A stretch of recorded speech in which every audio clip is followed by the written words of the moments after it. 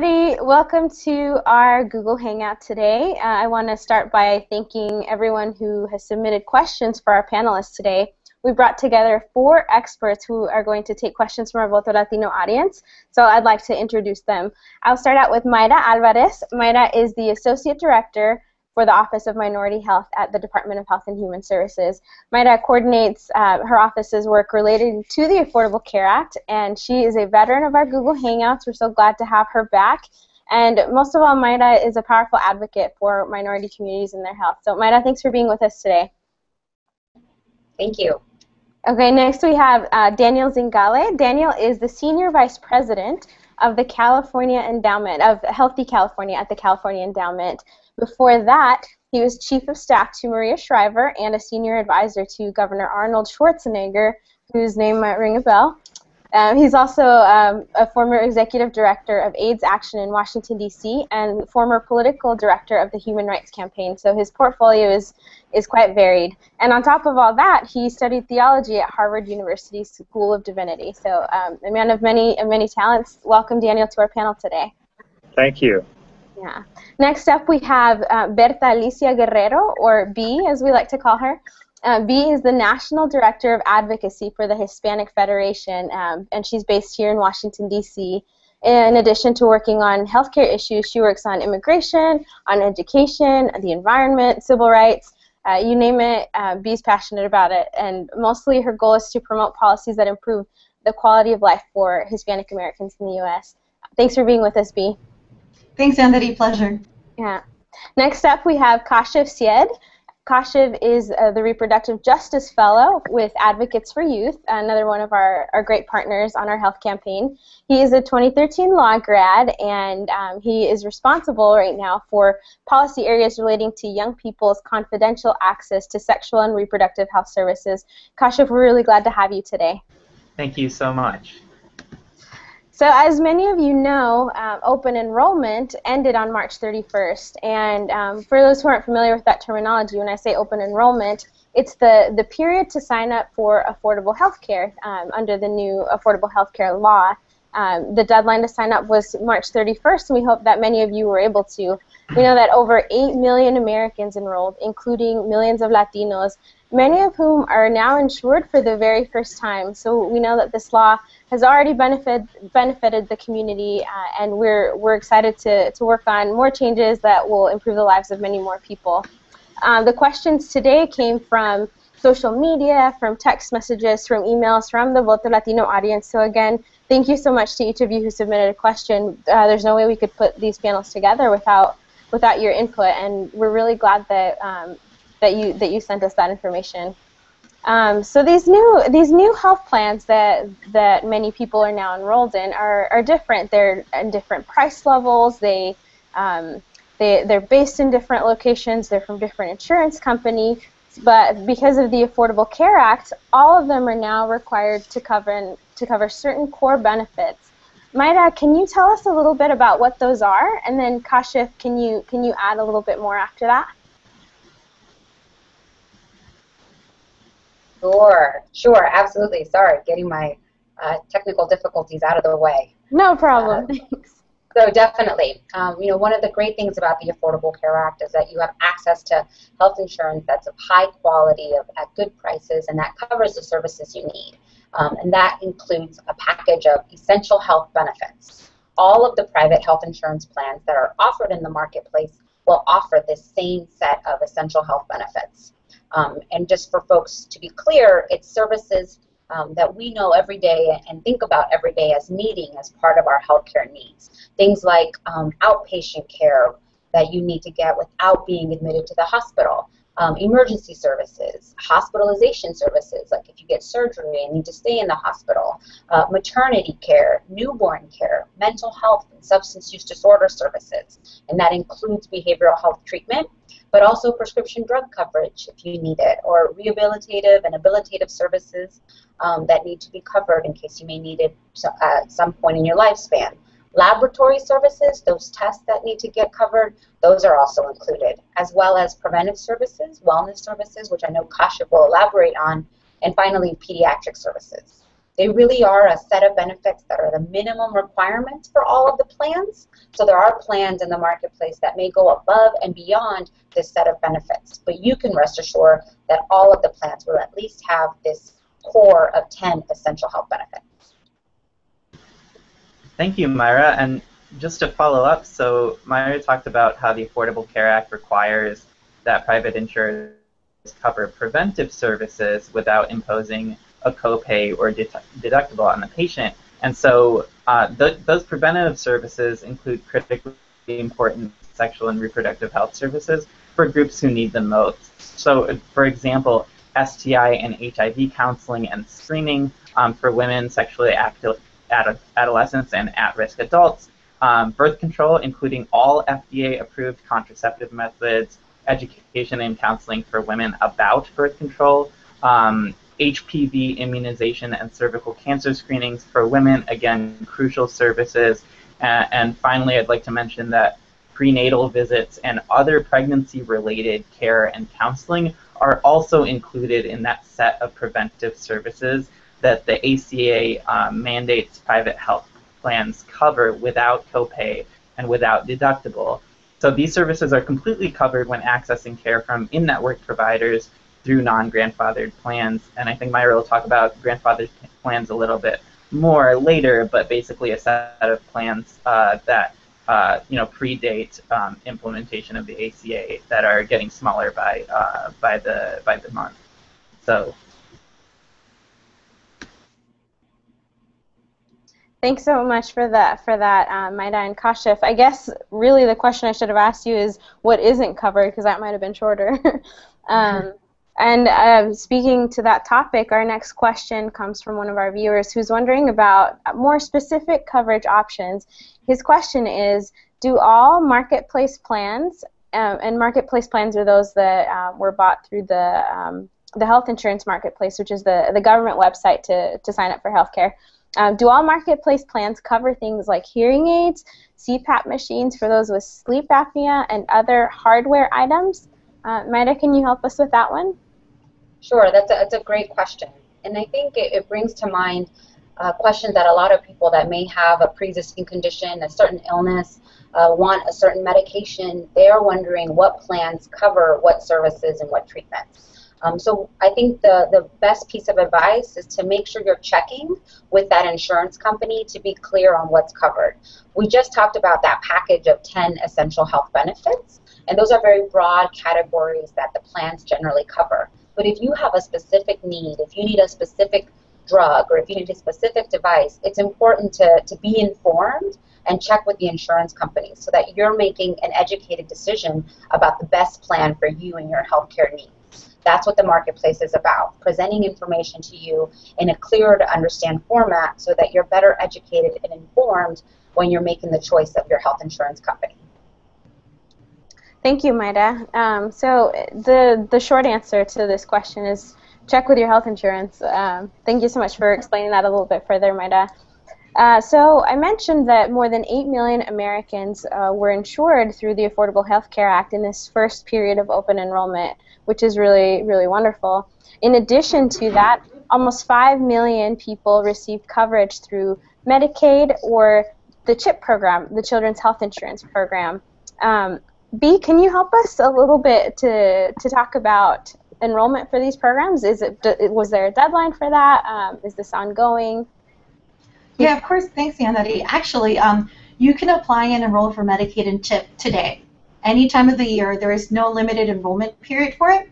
If you qualify, your coverage can begin almost immediately.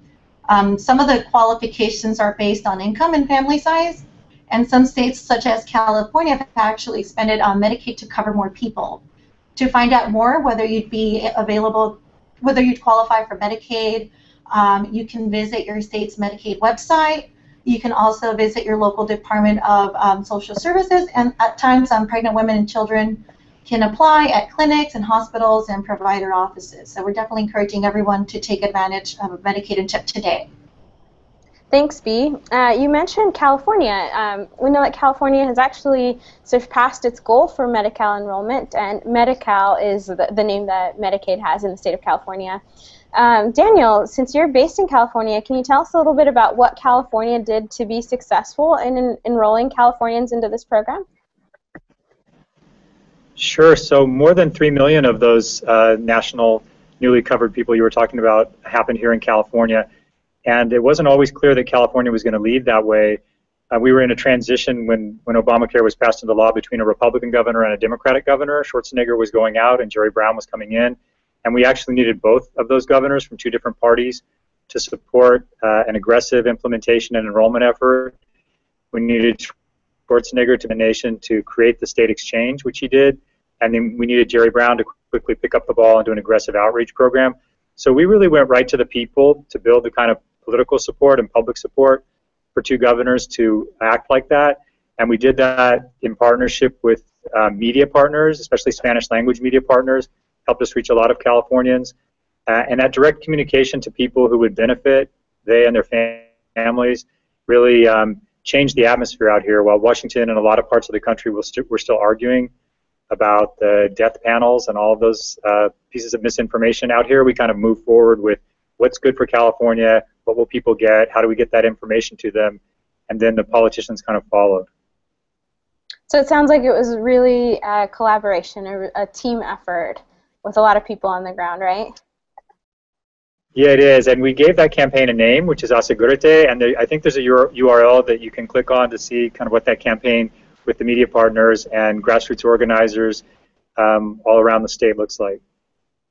Thank you so much. We know that California has definitely led the way, and so we're excited to see how other states can apply these best practices, and we'll look forward to seeing those changes in the next enrollment period. Moving on to our next question, Ramuel asks, going into this year, 2014, I enrolled in employer-provided health insurance. How is my coverage affected by the Affordable Care Act? In other words, we know that 8 million people received new health plans through this law, and almost 5 million enrolled through Medicaid and CHIP, but how did the law affect those who already had insurance? Kashif, can you help us with that one?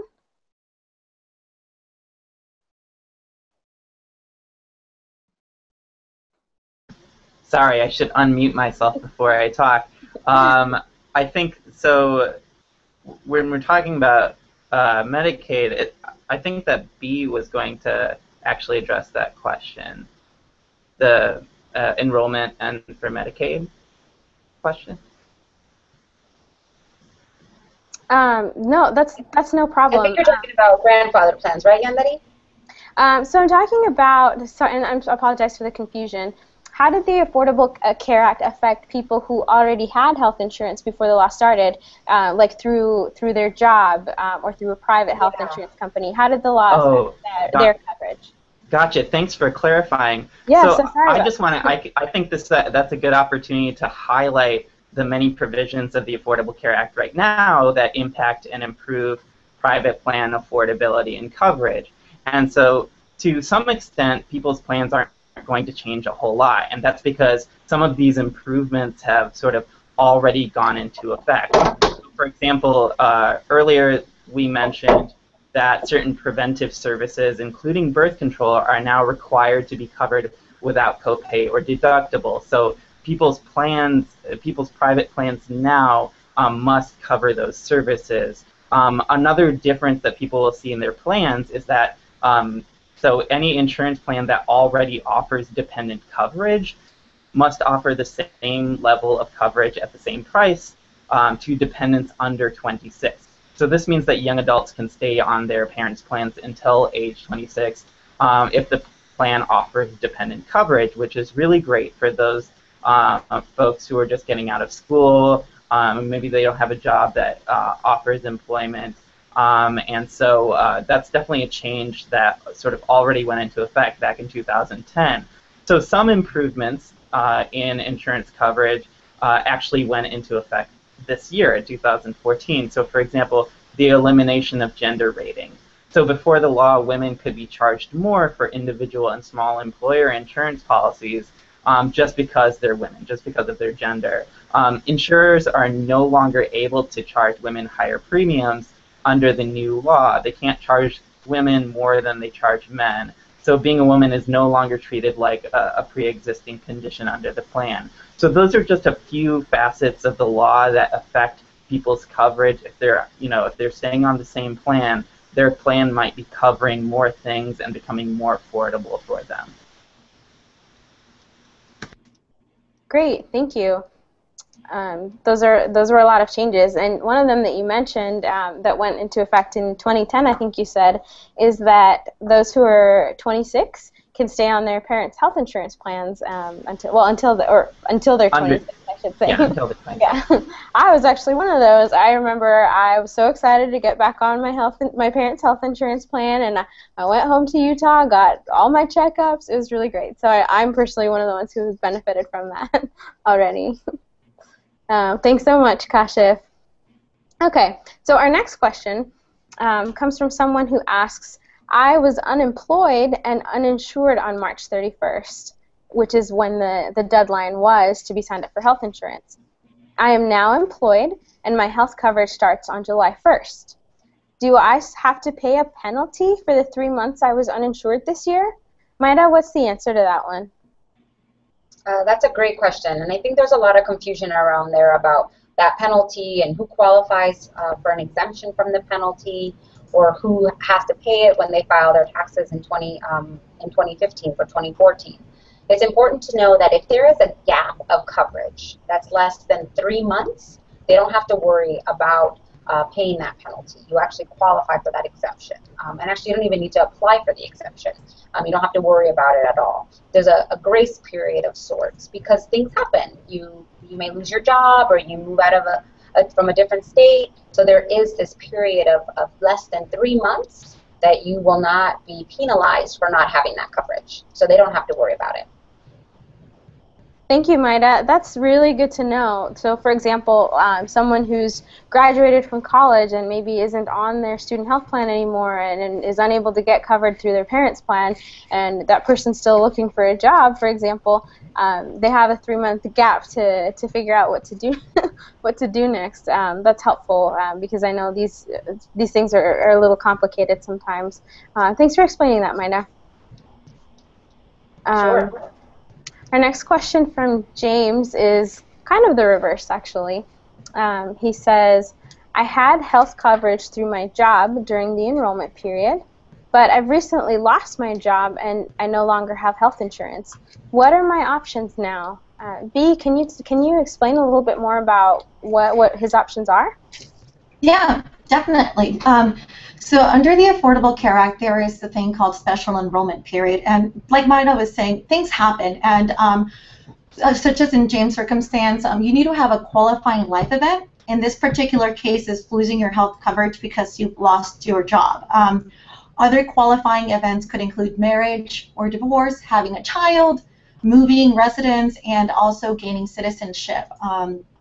If you think that you would qualify for the special enrollment, which it sounds like James might, you can start a marketplace application. So you can go to healthcare.gov and start an application and make sure that you denote that you think you qualify for special enrollment. And then you can also apply via phone. You can call 1-800-318-2596. It's 24 hours a day, 7 days a week, and just make sure that you let the individual know that you think you qualify for special enrollment. The one thing that I will do stress is that individuals have 60 days from the day of the event in order to complete this process. So we encourage everybody, as soon as a qualifying live event happens, to start applying once again. Great. Thanks so much, B. And then you actually touched on a little bit on what the next question was. The next question was, aside from losing one's job, what are some of the other circumstances that would trigger a special enrollment period? Mayra, is there anything to add to what B already elaborated for us? Absolutely. I think B did a great job of talking about those circumstances that could trigger things. And just to build on that again is, if there is something that happens in someone's life, they should at least try and figure out if they qualify for that special enrollment period. Because you might not only qualify for a new plan, But if you have existing coverage, for example, and something happens, you could qualify for more tax credit so that your coverage is cheaper, or you may qualify for cost-sharing reductions. There's always something that may happen. So when you're thinking about life events, think big. So getting married, or having a baby, or adopting a child, or becoming a new citizen, or gaining or losing a dependent. Those are all things that could happen, in addition to moving out of state, or if someone loses their student coverage because they graduated. These are all opportunities that trigger that special enrollment period that B was talking about, and that also trigger that 60-day qualification. You got to be able to do it within that 60-day period. But there's other reasons that your coverage may change as far as the cost of that coverage, and those are those life changes.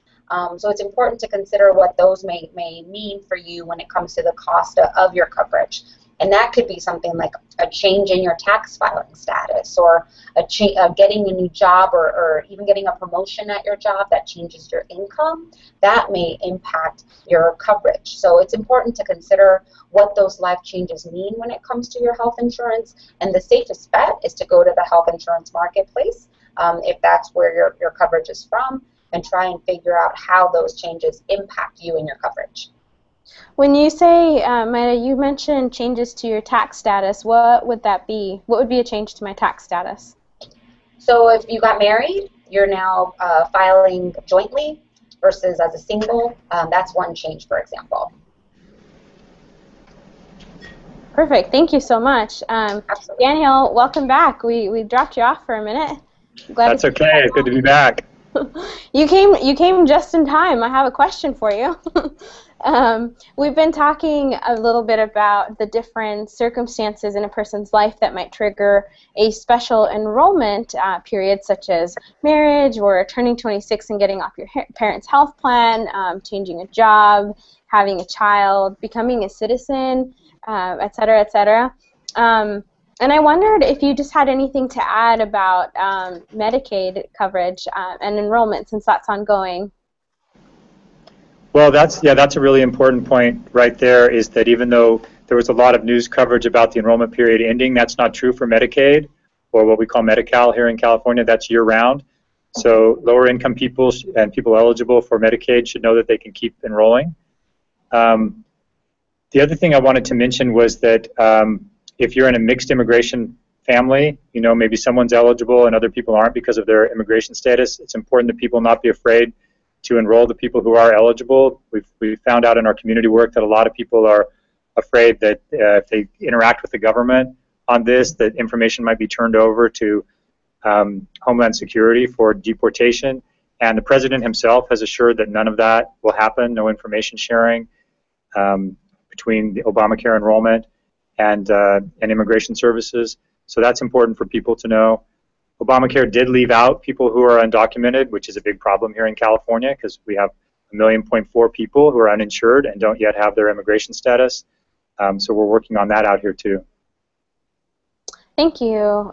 Thanks so much for adding that. And I do remember that promise that the president made during a town hall. So thanks for reminding of that. It is really important for us to make sure that our community knows that they needn't be afraid to get health coverage for their family members who do qualify.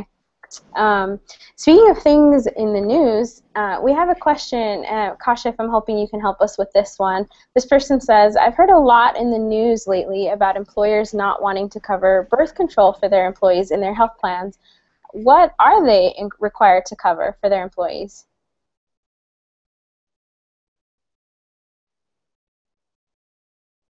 Kashif?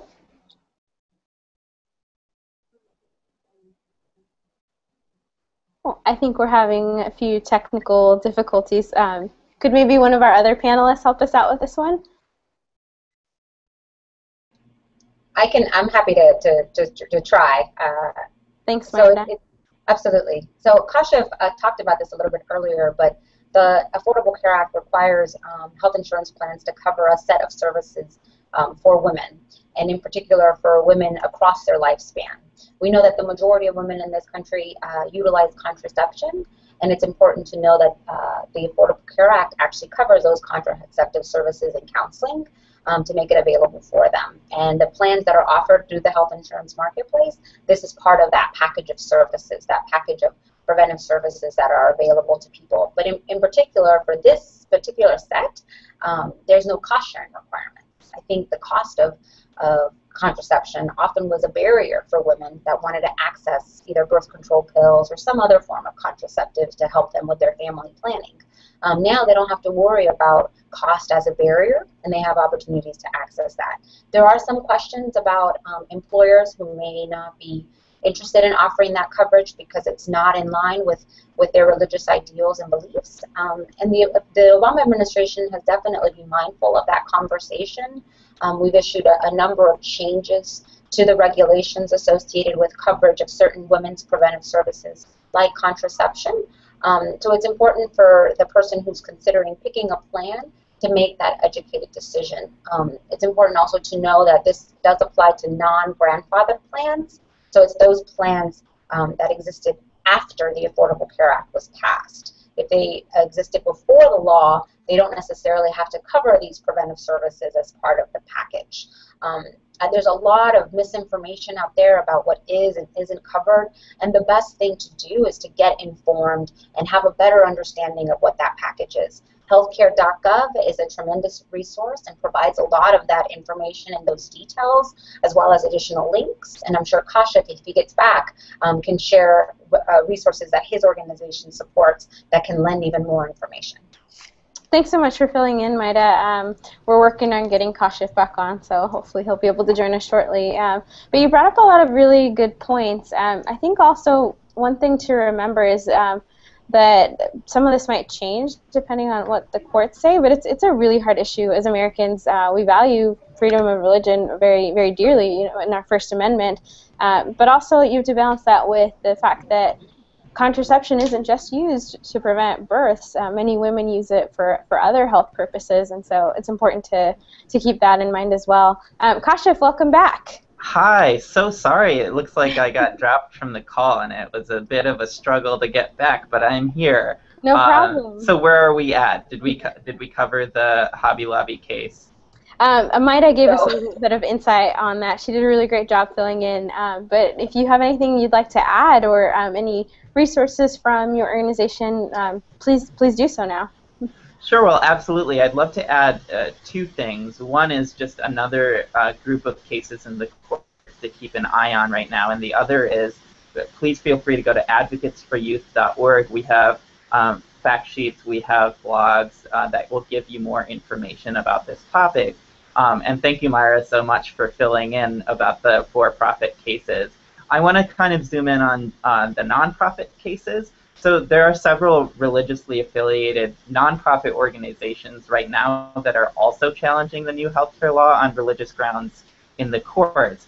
And those cases are a little bit more confusing, and I'm not going to go into sort of what they technically are about, but basically there are already, so the groups that are challenging the law are already exempt from paying for birth control coverage, and the organizations simply object to the process of opting out and passing the cost of birth control to other entities.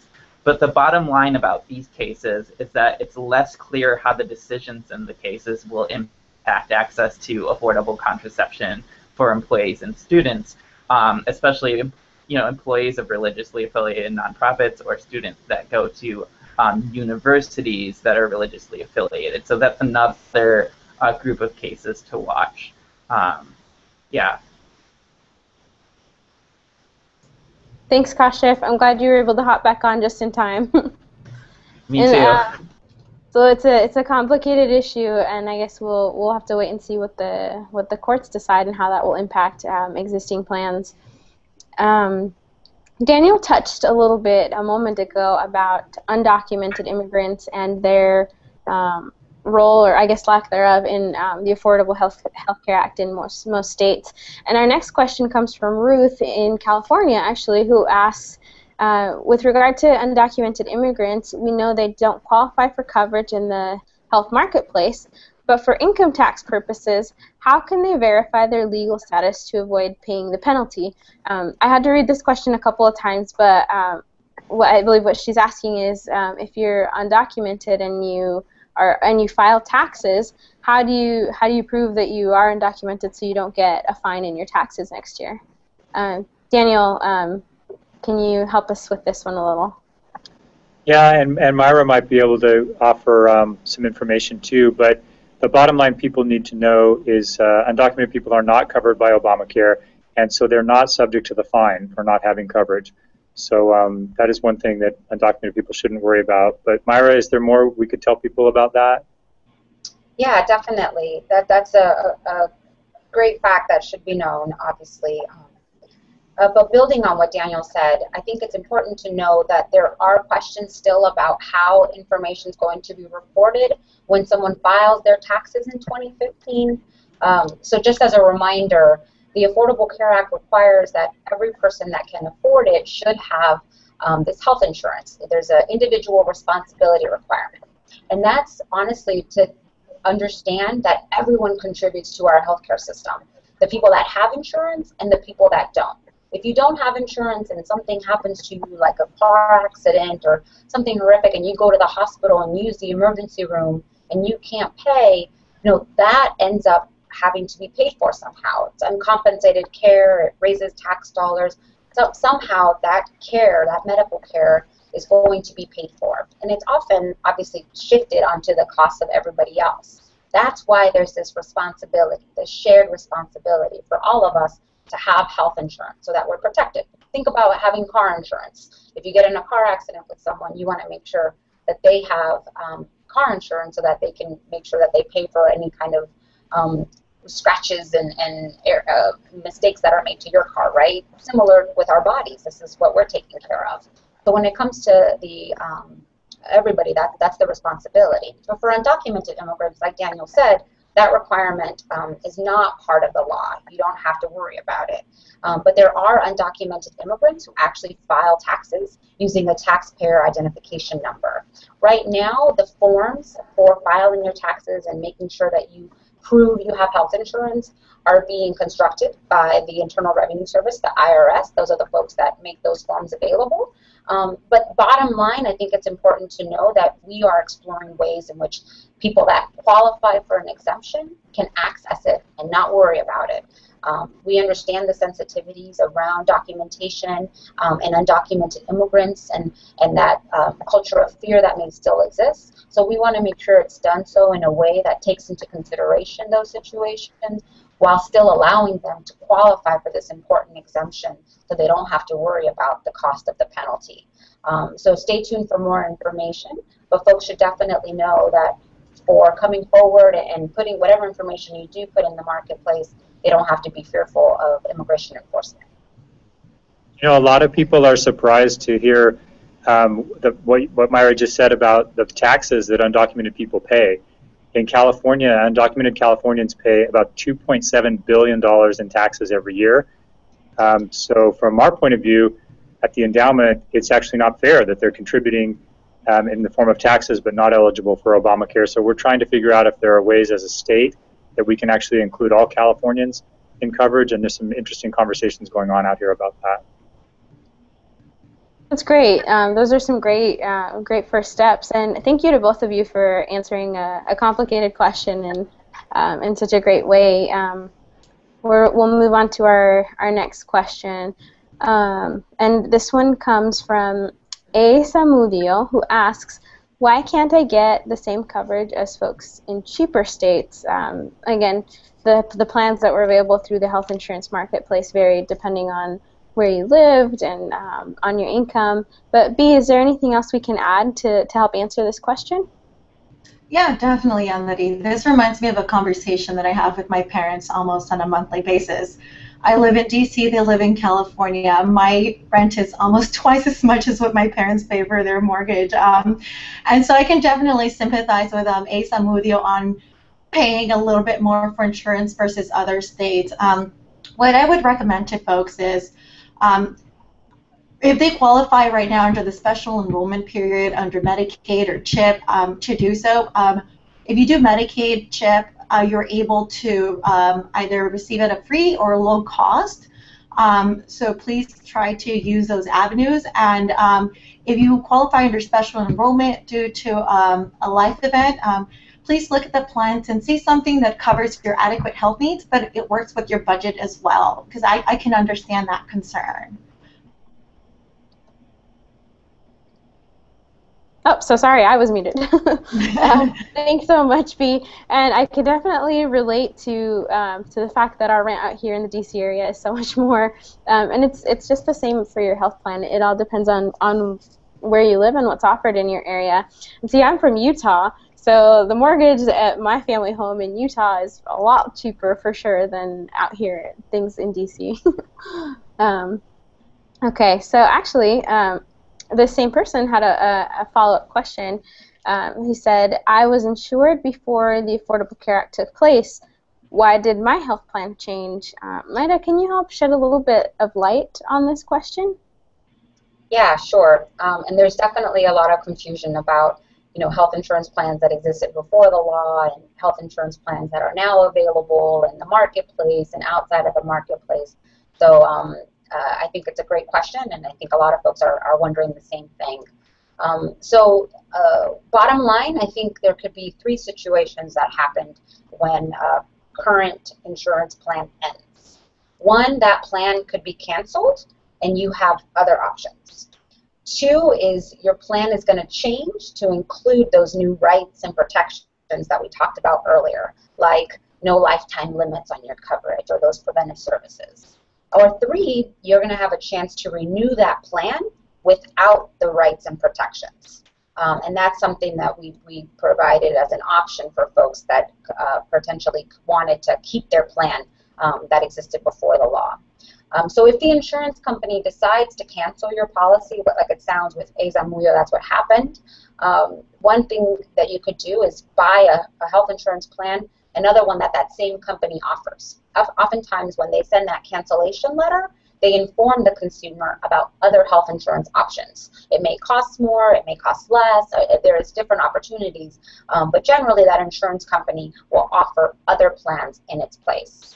The other option is to go to the health insurance marketplace. Like we talked about with those special enrollment periods, if your plan is canceled or if your plan year ends, for example, in August of 2014, that triggers that special enrollment period. So you have the opportunity to go to the marketplace and look at your multiple options of health insurance plans that have different prices, that are different networks of providers, so you can make that choice and pick the best plan based on you and your needs. But the other option is to go outside the marketplace. For example, one of the main benefits of the marketplace is that you have access to those tax credits to help make that coverage more affordable. But if you know you're not going to qualify for those tax credits, you might want to go outside of the marketplace. And guess what? The plans that are sold outside of the marketplace are just as strong. They have to cover those essential health benefits. They have to not have lifetime limits so that you know your insurance will be there when you need it the most. So there are multiple options made available to you. And as a result of making sure that people knew they have these options, we also made an additional option available. If, for example, if the plan has been canceled and you can't afford a marketplace plan to replace it, you can actually apply for a hardship exemption so that you won't be subject to the penalty. And in addition to that, you can buy what we call a catastrophic plan. We're going to talk about that a little bit more, but generally catastrophic plans allow you to pay all of your medical costs up to a certain amount, which is usually several $1,000s, and it has lower premiums and things to that effect. The idea is that you have options for coverage, that because your plan was canceled doesn't mean you don't have any other options for health insurance coverage. And hopefully with our talk today and with access to different resources like healthcare.gov, you'll be able to know what that next step will be. Thanks so much, Mayra. B, can you help us with the next question? This question comes from Maria. So I mentioned that of the 8 million Americans who signed up for health insurance, many are using insurance for the very first time, and we're excited for the opportunity that they have now. But her question is, do I need to see my primary doctor before I see a specialist? Thanks, Yándary. I'd advise that she check with her insurance company. It's important that individuals check with their insurance company to see what their plan covers and doesn't cover. Unfortunately, I can't provide a specific answer for Maria, but what I can do, what I can recommend is if you visit healthcare.gov, the administration has put this program called Coverage to Care. As you mentioned, there's a lot of individuals who are newly insured and don't necessarily know what health insurance means or how to use their insurance card, how to visit a doctor for the very first time. So I'd recommend that they go to the website to get a little bit more information about how their insurance works and finding healthcare providers. So in short, ask your health insurance about any particular questions that you might have. Each plan is different, but there are resources. I know we have a great infographic that breaks down what's a premium, what's a deductible. Just these are terms that folks may not be familiar with if they've never been insured, and I'll be sure to link that link in this video once it's posted on YouTube. Our next question, Kashif, if you'll help us with this one. This gentleman asked, my wife and I signed up for Obamacare and paid for 2 months of health coverage. Unfortunately, the plan didn't provide the type of coverage my wife needed for her health problems, and we canceled our plan. Now we don't have health insurance. What can we do? Kashif, what are their options? So that's a good question. And before we talked about losing coverage for certain reasons, and now we're talking about voluntarily canceling your plan. So unfortunately, if you cancel your plan, you can't go back on the marketplace to shop. You have to purchase a new plan on your own off the marketplace, which unfortunately means those subsidies, those tax credits will not be available. So we recommend that you don't cancel your plan. Instead, you should wait for the next enrollment period and stick it out. So there is an exception, as we talked about, which are special enrollment periods, which means that if you have undergone a qualifying life event, you may be able to enroll outside of open enrollment. But unfortunately, as I said, canceling coverage voluntarily does not constitute a qualifying life event, and so you'll have to go outside of the marketplace to get insurance. Got it. That's a tough spot to be in. But for the next enrollment period, it's a good idea to research ahead of time. You can even call insurance companies and ask these questions before choosing a plan, just to be sure that the coverage that you're getting is actually the coverage that you need. Thanks so much, Kashif, for helping us with that hard question. Our next question comes from Lázaro, who says, when my family tried to apply for health coverage, we were told we qualify for Medi-Cal, so another California question. But we've never asked for government assistance, and we don't want to be dependent on the government for our health care. Do we have any other affordable health care options? Daniel, what would you say to Lázaro and his family? Well, I think the first thing I would say is if you qualify for Medi-Cal, that means that you deserve Medi-Cal. It's there for all of us at a time of need. And Lázaro, you and your family are paying taxes every day, even when you don't know it. Every time you buy anything, you're paying taxes. And what we do as a society is we use some of those taxes for those times when any of us might need help having health coverage. That's what Medicaid and Medi-Cal are for. They have a really good benefits program. It doesn't have to be forever, but it's really actually doing the right thing to take advantage of what you deserve in that case, because as I think Mayra was saying earlier, if you're without coverage, someone's going to end up picking up the cost, and sometimes not in the best way, sometimes in the emergency room or places that are more expensive, not as good for you and not as good for the system. So I would just encourage anyone who's qualified for Medi-Cal to understand that that's the right thing to do, and you're paying for it, and hopefully it'll help you have more success in the future, so you'll make more money to help support Medi-Cal for the next people who need it. Absolutely. Thank you for highlighting that. Our taxes pay for so many things. They pay for roads, highways, and we wouldn't stop driving down the highway or walking on the sidewalk. And so for Lázaro and his family, I would just echo what Daniel said. If your family is needing health coverage and that's an option that's extended to you, that's such a great opportunity, and I would really encourage y'all to take advantage of that.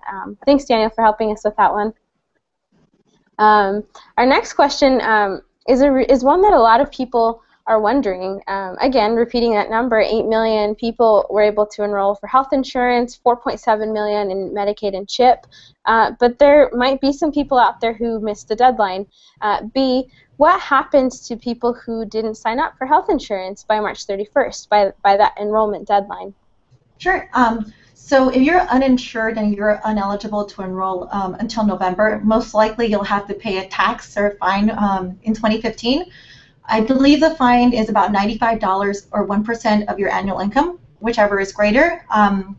For consumers without affordable options, those in the Medicaid gap, meaning they would qualify for Medicaid if their states were to expand, can apply for coverage through the marketplace, and they can get an automatic exemption.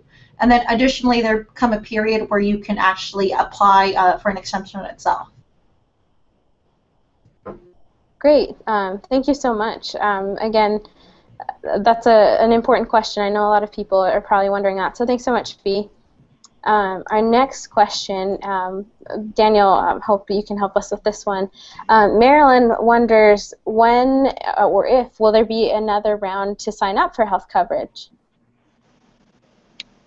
There will be for the state exchanges and for the federal exchange, and again for Medicaid, or in our state Medi-Cal, sign-ups are year-round. So they're going on right now. So for millions of people who are still eligible, you should first find out if you're eligible for Medicaid, when you can enroll anytime, and if not, there'll be another enrollment period for everyone else in the fall. Great, thank you so much. So yes, the answer is yes, there will be another enrollment period for those who weren't able to sign up this time around. So stay tuned in the fall. All right, our next question, Mayra, this one's a little bit different. So many people have heard of the motor voter law. This was passed in the 90s, and it says that anywhere that there's a government service offered, that there also needs to be a way provided for folks to register to vote, which is why when we go to the DMV, we have the option to register to vote, hence the name motor voter law. And with the healthcare marketplaces being an example of a government-provided service, there's a requirement to have that option. Mayra, we got a question that asks, where can I register to vote on the health insurance marketplace? Yeah, sure. It's a great question, and people often ask how the two are related. So you did a great job of explaining that, Yándary, so thank you. It is part of the application when someone is applying for health insurance and using the health insurance marketplace to get their coverage. Step 6 on the application actually provides information about where that individual can register to vote.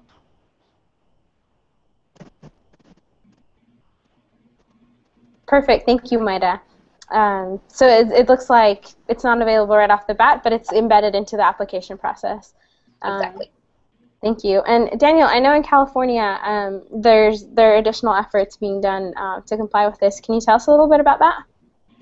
Yeah, I think this is really important because a lot of the people who have been uninsured are the same people who are eligible to vote but have not been registered. And I think that's important that we close that gap for 2 reasons. One is, there's been a lot of controversy and criticism of the new law, and so we think the people who are actually experiencing it when they enroll should have a say in the political future of it. So if they don't like what they're getting, they should be able to say that at the ballot box. And I think most people actually, when they experience health coverage, are going to like that and should also have a say in preserving its future.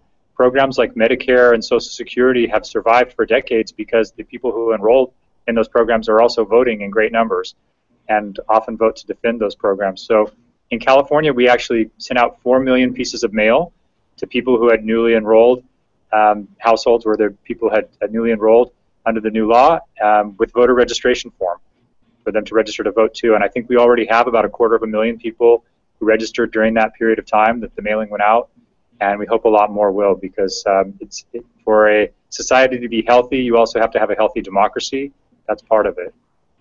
Absolutely. That's, wow, 250,000, that's a lot.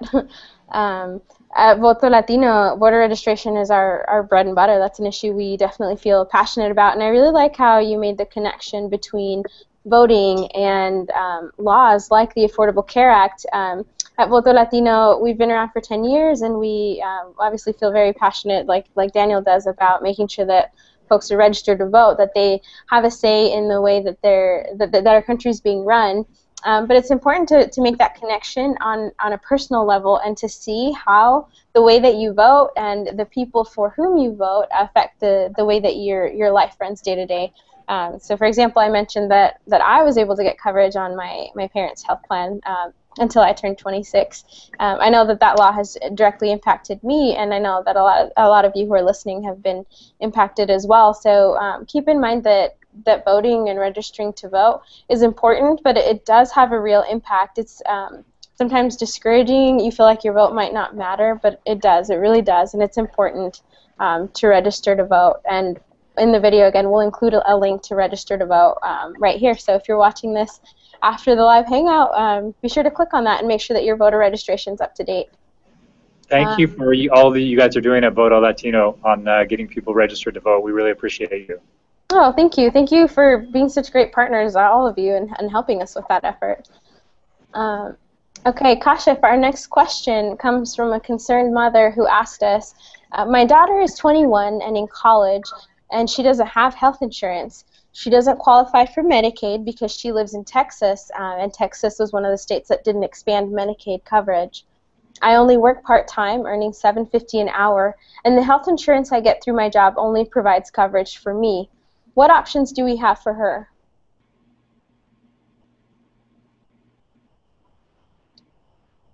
I think Kashif's screen's a little bit frozen right now. Is there someone who'd be willing to... Thanks. No problem. It's important, obviously. I think anyone of us that either has a daughter or a baby sister like myself, who is also 21, we worry about them and making sure that they can be as healthy as they can be and can think about their next steps in their career. So I'm sure this mom is very concerned and wants to protect her daughter. So there's a variety of opportunities. So obviously she can access, sometimes she can access student insurance through her university or through her college. So that's an option she may want to explore. In addition to that, because she's 21, she actually qualifies for catastrophic coverage. We talked about this a little bit earlier, but catastrophic plans are specifically targeted for either people of lower income or those that are under 30 years of age. It's often what people consider plans for like the young invincibles who may think that they are invincible and nothing's ever going to happen. What the idea is that you're protected from any large amount of medical coverage that you may need that may be really expensive. So you never know if you're going to get in a serious car accident or if you're going to have a serious diagnosis and accrue a huge medical bill. So as a result of that, this catastrophic plan will offer you the coverage that you need at an affordable price. It's generally lower monthly premium so that you can have that protection.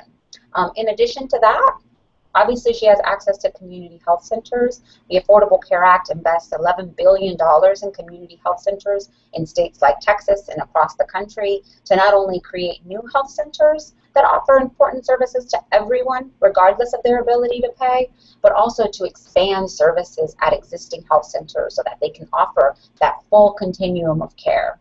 And then finally, just one thing that she should know, because she lives in Texas and Texas has decided to not expand Medicaid, and as a result of that is leaving tens of thousands of people out because they don't have this opportunity for coverage, she wouldn't have to risk having to pay a penalty, because people that live in states that choose not to expand Medicaid and they're otherwise eligible actually qualify for that exemption.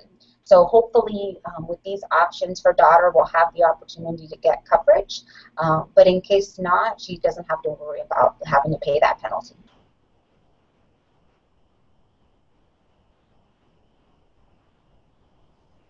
Muted again. Thank you so much, Mayra. So in conclusion, there are options. That catastrophic plan is such a great opportunity. Again, people who are maybe newly out of college or still in college, budgets are tighter, great to have that option. And I know there's also, Mayra mentioned the exemption. I know there's a link to find out information about that, so we'll be sure to add that to this video as well. Our next question, what about recent college grads over age 26, which means that they couldn't be on their parents' health plan anymore, What about these college grads who are required to get health coverage but don't know which state they'll be living in? Maybe they haven't found a job yet or in the process of moving. Can you opt in and out or switch plans according to state? This question comes from Edna, and Mayra, can you help us with this one as well? Yeah, sure, and it's related to the previous one, right? I think, you know, for young adults across the country, whether you're graduating high school or college, you know, you're really focused on what's that next step in my life? What's my next career step? Or perhaps you want to start a family or you want to get married. Those are important life decisions, and you want to have the security that comes with health insurance just in case something happens. So that's what the marketplace, that's what the concepts behind the Affordable Care Act are all about, is providing options for coverage so that you can focus on the other things that matter in life. Like for many young adults, it's what that next step in their life is going to be. So for Edna and the questions that she has, if she moves out of state and loses her coverage or perhaps loses her student coverage, that is what we talked about as far as a life event, a triggering life event, which would qualify her for a special enrollment period so that she can then go to the marketplace and shop for coverage on the marketplace and still have access to tax credits to ensure that it's affordable, so long as she, you know, makes the right, qualifies for the tax credits. That's exactly what that is. It qualifies her for that special enrollment period. Or if she moves to a state that expands Medicaid, perhaps she's eligible for Medicaid. The opportunities, hopefully, are endless for folks that are in these situations, whether it's moving out of state or changing jobs or losing your job. You want to have the opportunity to access affordable health insurance so that you can then focus on whatever next priority there is in your life. Thanks, Mayra. Appreciate that. Our next question is from Eduardo, who is wondering whether DACA applicants or those who have deferred action status, sometimes we know them better as dreamers, are they required to have health insurance, or is it only required for legal permanent residents and citizens?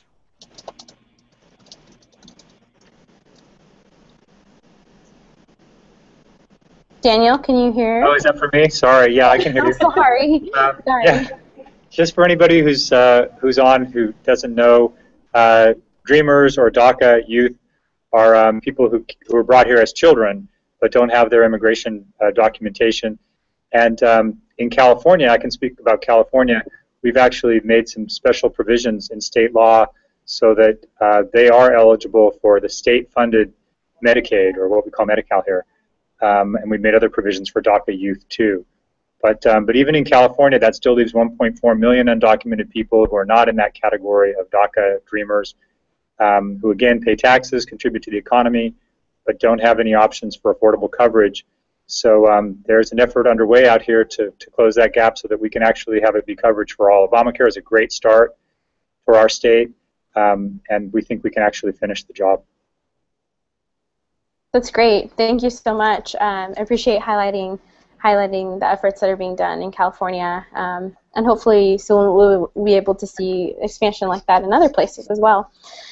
So I know we've gone a couple minutes over, so we'll wrap up, and I just want to thank each and every one of our panelists. I think we lost Kashif again, but Kashif, wherever you are, we're glad you were on. Thank you, Daniel. Thank you, B. Thank you so much, Mayra, for being with us today.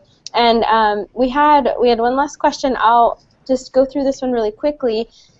This one is, if I'm going to be penalized this year, what is the penalty period? Does the fine cover from April 1st of this year to March 31st of next year, or what does it cover? And just really quickly, the answer to that is that you have to have consistent coverage throughout the year. Mayra mentioned earlier that there is that grace period of 3 months. So, for example, if you lose your job or you move and lose your health coverage, or your status changes for some reason, you do have those 3 months to get health coverage and avoid paying a penalty. But the penalty period will be for the duration of 2014. You'll see that. Hopefully, you're not susceptible to that, but if by chance you are, that'll come in your taxes next spring. For 2014.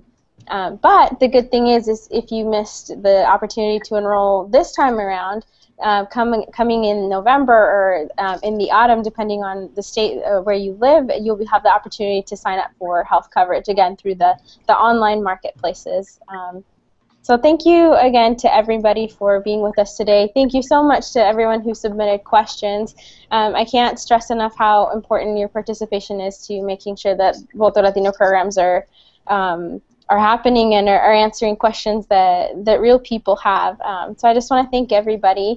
And just throwing out one last reminder, if you're not registered to vote, keep in mind how these issues affect you on a day-to-day life, how they affect the people you love, your friends, your family, and just remember to register to vote. Thank you so much, everybody, and we'll see you on our next Hangout.